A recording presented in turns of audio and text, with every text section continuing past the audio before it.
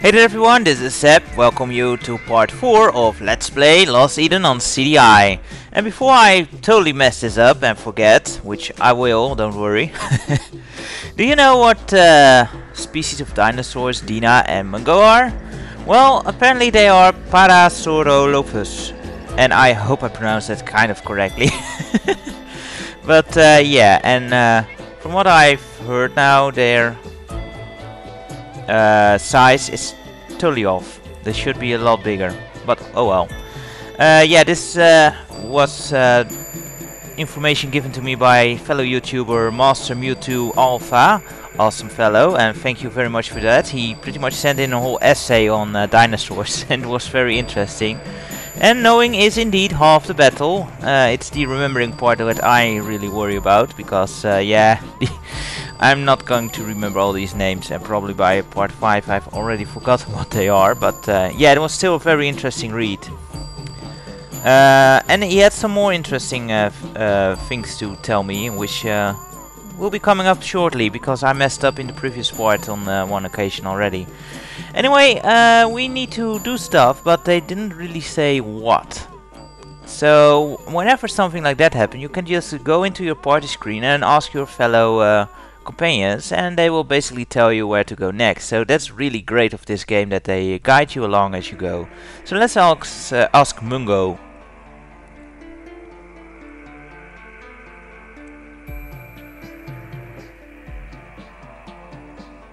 We should look for a herd of Brontosaurus.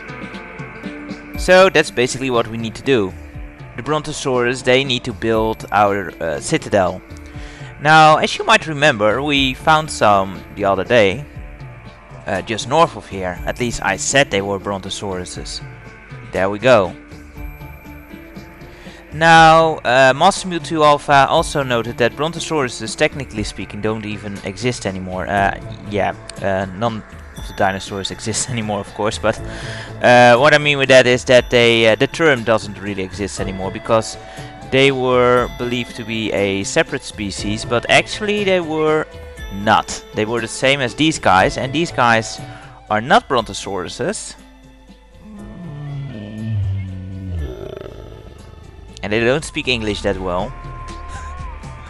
How surprising. But these guys are. These are Apatosaurus. They are tireless transporters. They can take you to the farthest corners of the world. These are very handy to have later on, and we will shortly talk with them again. But yeah, they'll gladly transport us when a citadel has been built here in the valley. I thought you were done talking already, Mungo. Sorry about that. But yeah, the Apatosaurus is actually also the Brontosaurus as we know now, and I guess this game was made before they made the discovery, where Brontosaurus are actually a sort of subspecies, I suppose, from the Apatosaurus. But in this game they are still both in existence. Anyway, we need to look for the Brontosaurus, so let's do that. And here we find us some mushrooms. Mushrooms are always nice to have, and we'll actually need those very soon as well. So let's move on and find the Brontosaurus. Alright, yeah. If you go to the south, you automatically get back to the map screen, which is actually something I didn't want to do. You can also go back to the map screen by clicking on the map itself. Anyway, let's head back in. And just go back to the left through this row and see what comes up. And there's something here.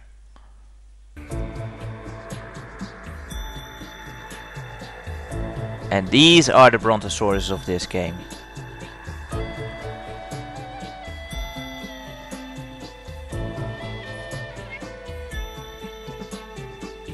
So let's have a word.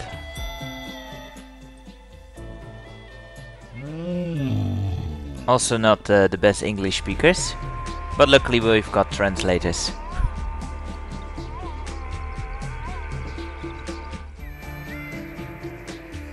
The Brontosaurus is curious to know why we have come. How have we gone back in time? I mean, Who needs universal translators when in prehistoric times we already had them? Anyway, we need to give him a gift. Again, this is all stuff you can learn by your companions. Mungo is pretty much the most knowledgeable in this regard.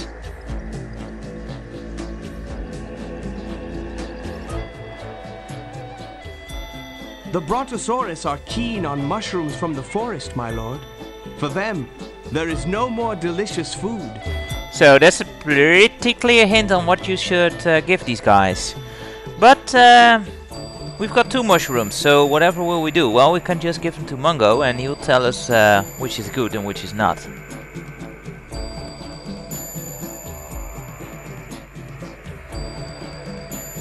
A poison toadstool. If I were you, I wouldn't offer it. Okay, so the small one is clearly bad. And what do we do with bad stuff? Well, we throw it in the trash can, which happens to be fug.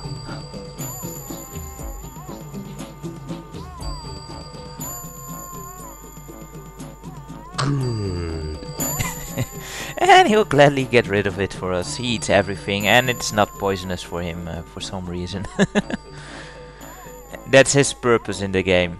I mean, I know he's supposed to be the fighter, but you never see him fight. So that leaves the big one, so let's just try that. This is all optional, by the way, guys, but I just want to make it so that it kind of makes sense what I'm doing.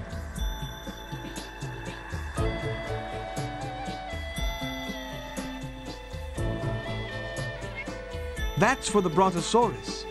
Alright, so this is indeed the correct toadstool. So let's give that.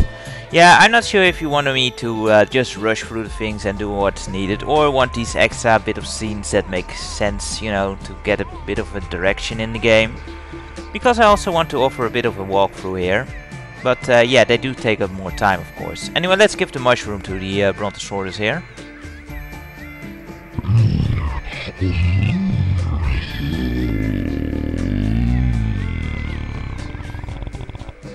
And I suppose he's happy about that.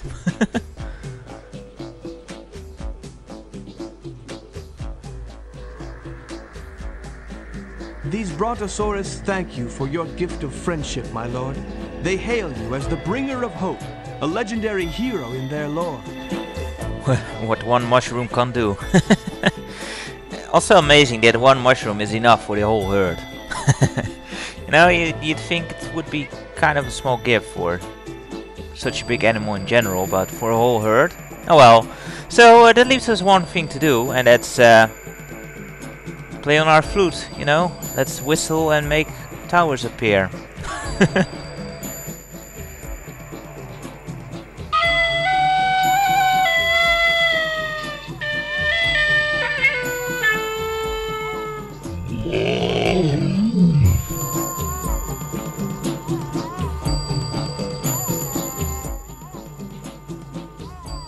With the help of Chong and his followers, the Brontosaurus will build a modest citadel in this place. To make a mightier fortress, they will need the skills of the Triceratops. Yeah, we won't be seeing the Triceratops for quite a while. But at least they can start on something.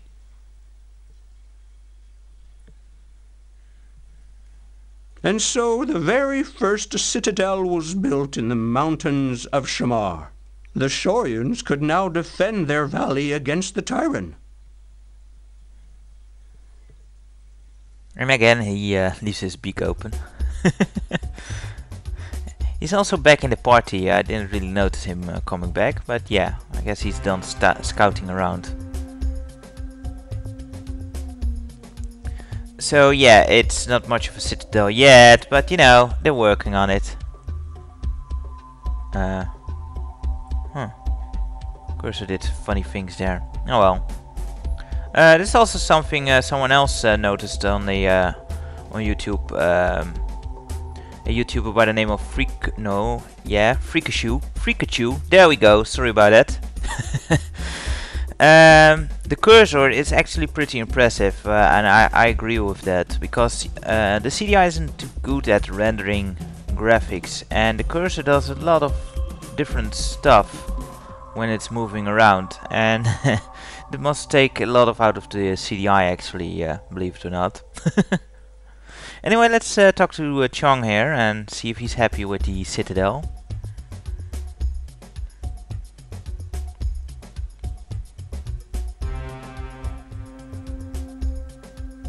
Prince Adam, you have rekindled our hopes in the Valley of Shamar. Take this gem as a token of our thanks, please. It is a moonstone. It may serve you well one day. And we get another present. Nice. Our citadel will draw other races of dinosaurs to the valley. You will see. And we will see indeed. Eventually the Triceratops will come and Velociraptors will show up. And there's another dino roaming about, but we will not be seeing them for a bit. Anyway, that's it for this valley that we can do right now. Yeah, there is some water dwelling dino in here, but we're not gonna deal with those yet.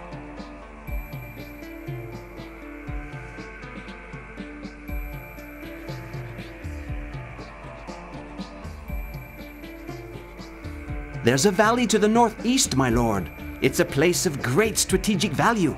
I suggest you build another citadel there. Alright.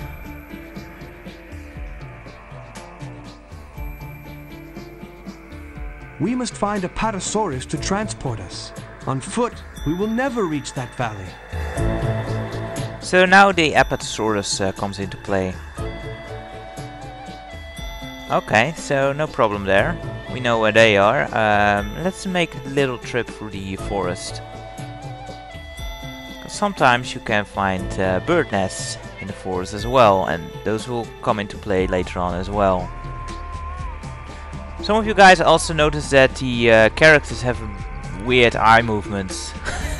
And they do, and I'm not sure why that is. Maybe it's just programmed really kind of weird. I don't know. But they do kind of feel, make me feel at home, so I don't mind. And there's a bird nest here. And there's eggs in it. We don't need the eggs. So we take the bird nest. No, I said we take the bird nest. Did I click off of it? Weird. Yes, there we go. We take the bird nest with the eggs. We don't need the eggs, we just need the bird nest. So what do we do with it? Why, we throw it in the trash can over here.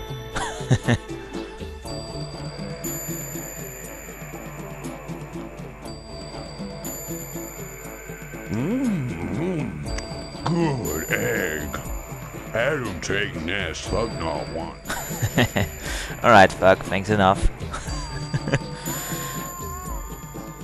So, okay, we've got a bird nest now. Won't be using that for a while. So, was the herd over here? No. I think they moved, and you see that. Oh, and of course they're to the left because there's a nice red dot on the map that shows you where they are. Duh. There we go. And we've seen this, so let's talk to them and get their help.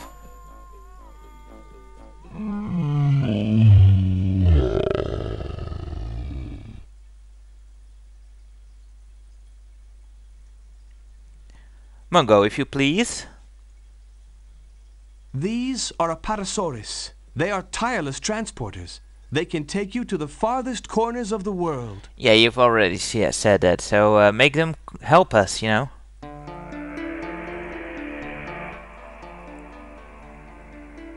They're honored to transport the builder of citadels. They'll take us wherever you want to go.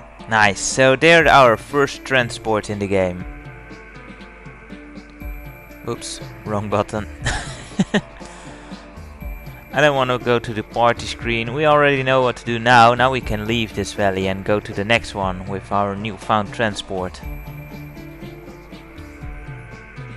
And to leave, you just go to the top here and you get that funky arrow pointing up again. And we can go back to the world map. show me where you want to go. And we want to go to Uluru right now, which is an interesting place. Uluru it is. Which we will be visiting a lot throughout the game, since they've got stuff which is needed in every valley. Adam had brought hope to the Valley of Shamar, but his adventure was only just beginning. For what use was a single new citadel against the marauding hordes of Marcus Rex? Well, there's 2 citadels now, right? I mean, most still standing and all.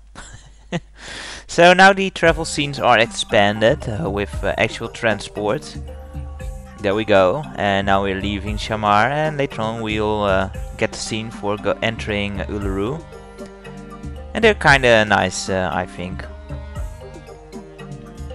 But yeah, Uluru is a place that we will get back to a lot, and is the game stuck? Oh great, it's not. But most valleys you'll actually return to more than once. We'll also be seeing Shamar a couple of more times. You really need to travel back and forth a lot between the valleys, and that can be kind of annoying. But oh well.